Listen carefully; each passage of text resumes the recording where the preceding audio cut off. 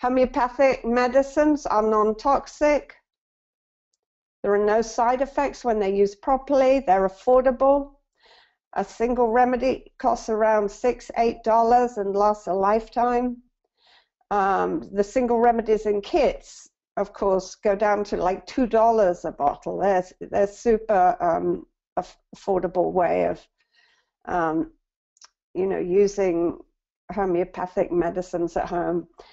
And they're eco-friendly. One vial of a remedy can medicate hundreds of thousands of pills or tablets. And this ensures that the planet's precious resources are preserved and there's no waste. Well, I say no waste. There's water, a little bit of water is used and a bit of alcohol. But the final medicine, the active ingredients last indefinitely. I have remedies in my medicine chest that were made over 100 years ago, and they're still working just well. The FDA is required to put a sell-by date, or the FDA required the homeopathic pharmacist to put an expiry date on all the medicines, but you can safely ignore that. Farmers and veterinarians, especially in England, are at the forefront of using homeopathy. In dairy herds, homeopathic medicines have replaced antibiotics to prevent and treat mastitis. This is a huge saving to the farmer, and of course there's no antibiotics in the milk. Fabulous. Acute homeopathy can safely and easily be learned at home for a variety of complaints. The more you know, the more you can do, but chronic complaints are complex and always need a trained homeopath. People often ask me, how about using homeopathy and acupuncture together? And the problem is they're both big energy systems of healing, and I advise, unless people are very, very sick, it's usually best to choose one or the other. The acupuncturist, an acupuncturist who uses the pulses, takes the pulses of patients, will sometimes balance out the pulses, the energy of a person who has had a really good remedy, and their energy is in the process of healing and reforming, and you can stop that healing process that's been initiated by a homeopathic medicine. That healing process can be stopped with an acupuncture treatment, and that's a shame. What can homeopathy treat? I mean, it can treat any complaint. I mean, it can't heal, it can't treat a broken bone, but it can speed the healing of it. I broke my arm in the spring, and I mean, I'm older now. I'm in my 60s, and it just took 3 weeks to heal the pain. I never had to take one painkiller, so it will help people. It alleviates suffering while people are healing, while, the operations, before and after operations, spectacularly helpful. If something is broken beyond repair, you cannot mend a severed tendon. You need surgical intervention for that. And sometimes information is lost in time. If patients come to me, they've been sick for 20, 30 years or more, and it dates back to childhood, and they don't remember exactly what was happening when it started. That information, sometimes I get it eventually, and it's key for me to be able to choose the best remedy. So if information is lost in time, we do our best, but the healing can't go as deeply as maybe we would want it to. If people are in a situation where they're under severe stress, like an abusive relationship where they're being if that is ongoing, then homeopathy is limited. That person needs more support, therapy, rather than homeopathy. to in the first instance. Homeopathy is not herbs, it's not aromatherapy. People often ask me, it's not anywhere near any of these things. It's not Bach flower remedies, although Bach flowers are little energy medicines. They're not succussed, they're not diluted, they're made in a completely different way. Aromatherapy is oils. It's not vaccination, it's not faith healing, they're not placebo, although the placebo effect might enter into it. It doesn't last very long. It's not safe per se, and it's not a cure-all. So herbs are concerned, this is plant medicine, earth medicine, and the remedies are used in a material dose as tinctures or teas. And homeopathy is a baby, only 200 years old instead of thousands of years old. So herbs is, the administration of herbs is on their known sphere of action.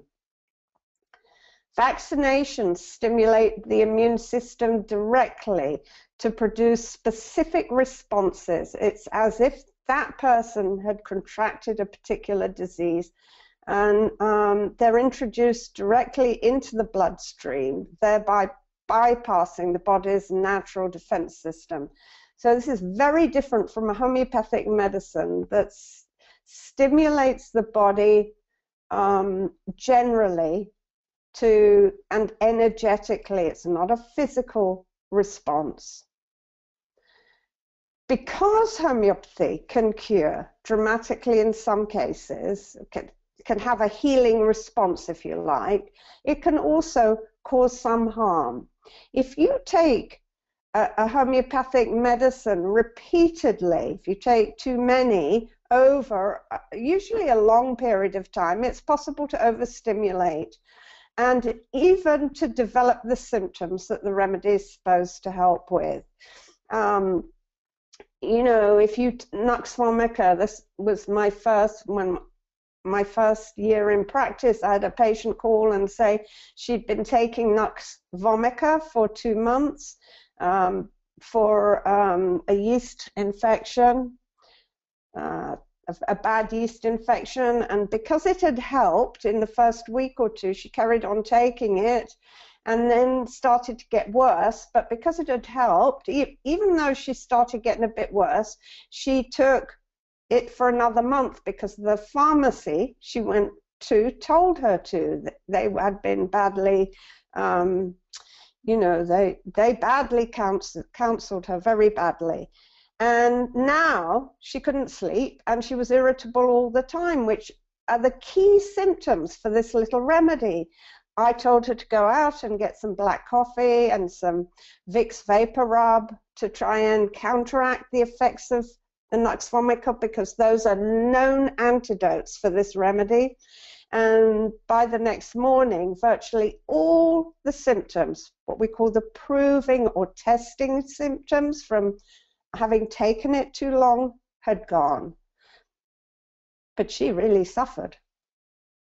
It's not placebo, really. It'll either work or it won't. You don't need to believe in it. And anyone who's experienced relief for an injury or a middle ear infection will, you know, will attest to this. Anyone who's had 1, 2, or more, many more remedies not work before one did will attest to it doubly. And, you know, because homeopathic remedies don't always work, doesn't mean that homeopathy is ineffective. Conventional medicines do not always work, and that doesn't stop people from taking more of them. So there's a sort of double bind that homeopathic medicines somehow have to prove themselves with one remedy. And if our remedies do work, it's attributed to the placebo effect. That's not fair. So there are number 1 remedies for certain complaints. Rust tox is the number 1 remedy for rheumatism, but doesn't work for all patients with arthritis or rheumatism. It'll work for maybe 40%, that's all. Chamomilla is the #1 remedy for teething babies. It is but it will only work for about 50% of them. I mean, work really well.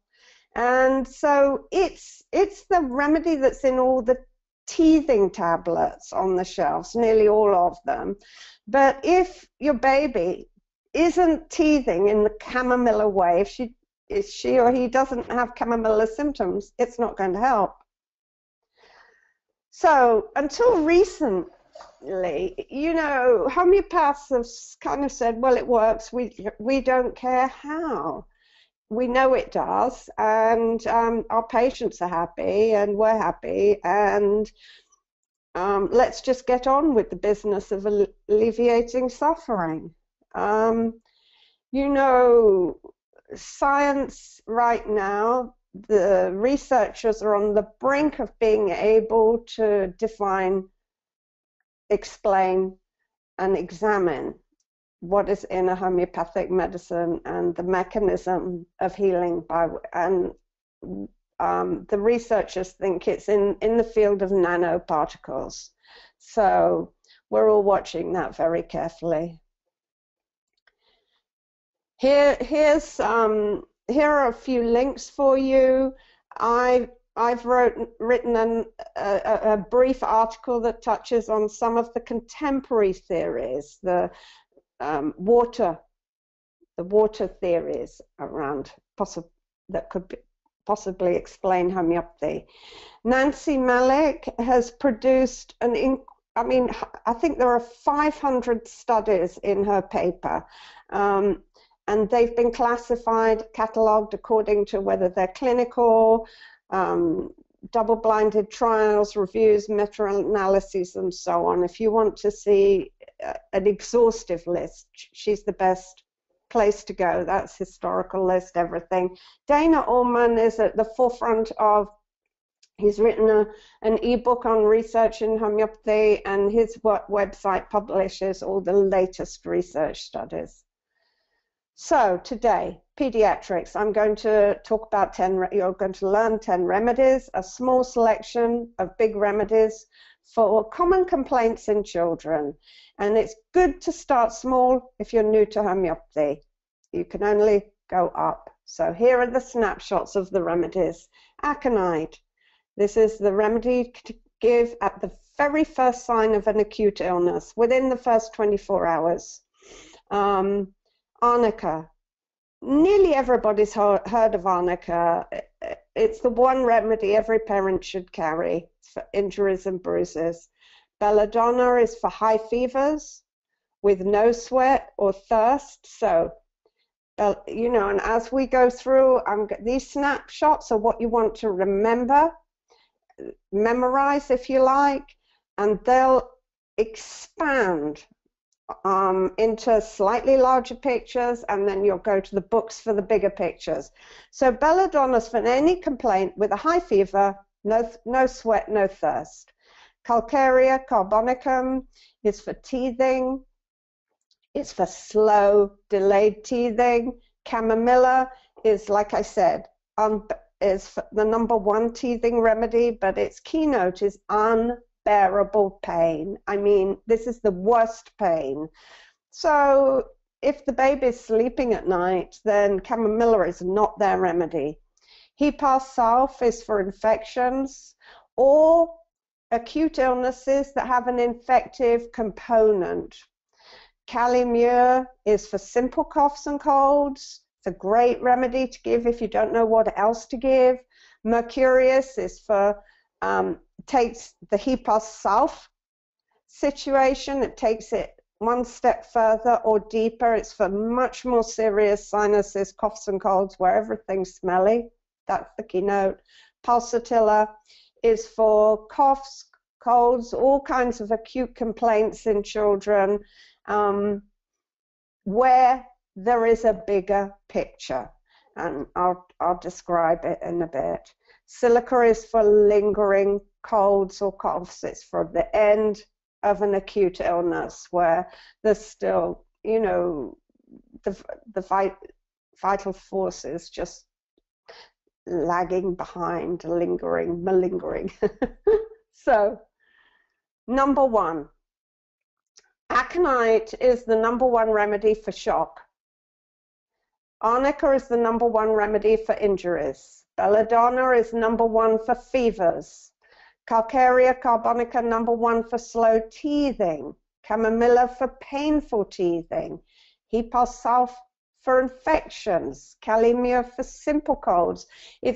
Calimere is also the number one for clearing for the eustachian tubes, for the snap, crackle, and pops that occur in people's ears after a cold, or children appear not to be able to hear because they're all blocked up in there. Mercurius is the number one remedy for canker sores, for mouth ulcers, and for smelly anything, but also for sinus complaints. Pulsatilla is the clingiest remedy. And so a lot of children go through clingy phases. They don't need pulsatilla their whole childhood, but almost every child I know needs either pulsatilla or calcarea carbonicum at some point in their growing up. And silica is for the convalescent stage of a cold. Okay, so memorize the snapshots. As you use them, you will remember them. They become like friends to you. You never forget a remedy you give that worked. Look up the bigger pictures before you give it to make sure that you're giving a good remedy. Think three-legged stool. That means you want one good physical complaint, a general complaint, and maybe something else, mental and emotional, and then you will know that that remedy will work, will help. Ask questions if you don't have enough information. Compare similar remedies to make sure that you're choosing the next one, and if you can't choose, just give the best one or the most obvious, and if it doesn't quickly work, you can move on to the next or get help. There's tons of help now online. So let's go look at them in a little bit more depth now. Aconite. This is in an acute illness, you're going to give this remedy in the first 24 hours. After that, you need another remedy. The symptoms come on suddenly. Maybe your child had a shock during the day or got chilled, in the cold, in the wind, in the pool, at the beach. Doesn't matter where it happened. And they go to bed fine, wake up around midnight, 1 o'clock in the morning, and they're sick, they've got a fever. They're very thirsty, they're very restless, they've got burning thirst, and they may say crazy stuff. And the thing that they say, and they say it quite often, and parents just sort of laugh it off or ignore it. I'm going to die, or I dreamt I was going to die, or I'm really scared, I'm really scared. There's a sort of fear component there. They're anxious and restless, and you can't be calmed, and they're better if they can get a bit of fresh air. That often you can't get that symptom in the middle of the night. But that sudden onset after a shock or getting chilled, and the restless fear, doesn't matter whether it's a cold or an earache or a cough or croup, especially croup. Aconite will will help the body to heal, and sometimes it's all it's need. It will be all that child needs. They'll wake up in the morning completely healed. So croup especially is a frightening cough, frightening to hear, and it's this remedy should be in every medicine cabinet. Okay, arnica should be in every pocket, because this is the one that convinces people who don't know about homeopathy that it works. When you've seen a tablet of arnica, get rid, I don't know how to say, get rid of, when the children fall, the little babies, the toddlers, they fall on their heads and they get a big swelling and they're all upset. If you give them a tablet of arnica, 6C is fine. that point, the crying stops because the pain is gone. It helps to heal the pain immediately. And within a few minutes, the swelling goes down. You know this is a small miracle because ordinarily that swelling would stay for a day or two or longer and go through every color of the rainbow. So in older children who can talk to you, they say it feels sore. The pains are typically sore and bruised, and they don't want to be in their bed. It feels hard because their bodies feel sore and bruised, and they're much worse for touch. So there's a strange emotional picture where people who've had an injury say, I'm okay, or shock, they'll say, I'm okay, don't touch me, or I'm okay, I'll be fine, and they carry on. And you know, arnica is the #1 remedy where there's a sort of delayed shock component. Any illness where people are suffering from sore, bruised pains that are worse for touch, where their bed feels hard, like flu, can happen in a flu or a cold, arnica's your remedy.